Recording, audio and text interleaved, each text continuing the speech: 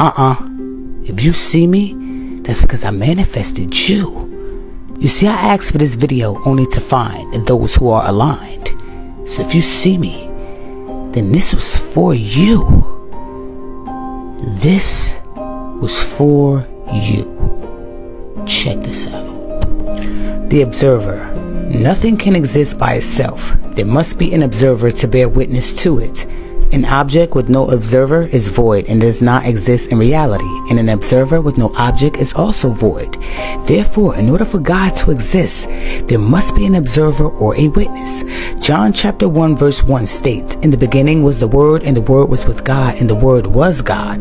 The Word is referring to thought energy because spoken language did not exist yet. I'm going to say that again. In the beginning was the Word, and the Word was with God, and the Word was God. The Word is referring to thought energy because spoken language did not exist yet. This thought was the thought energy of I or self. This is where the phrase "I am that I am" comes from. This name effectively expresses how God's self actually became conscious of self. So in the beginning was the Word, thought energy, and this thought energy was with God and was God. Therefore, God manifests as thought energy while engaging in the creation process.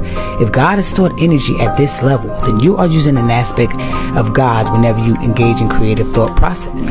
The only way out of the illusion is to simply reverse the process. You must systematically come to understand that everything is energy and you are pure consciousness. You must learn to detach yourself from thought energy and know that you are the conscious observer and creator of everything. You are the law. You are the truth. You are the way.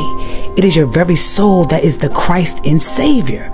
You were created complete and perfect, but you just don't know it. You have been deceived by the great illusion. Just like Neo in the Matrix, when he came into awareness of who he was, he began to see the Matrix environment for what it really was, a streaming computer code. He perceived the underlying inner chi, energy, that is the essence of all matter. You are the consciousness that observes your thoughts.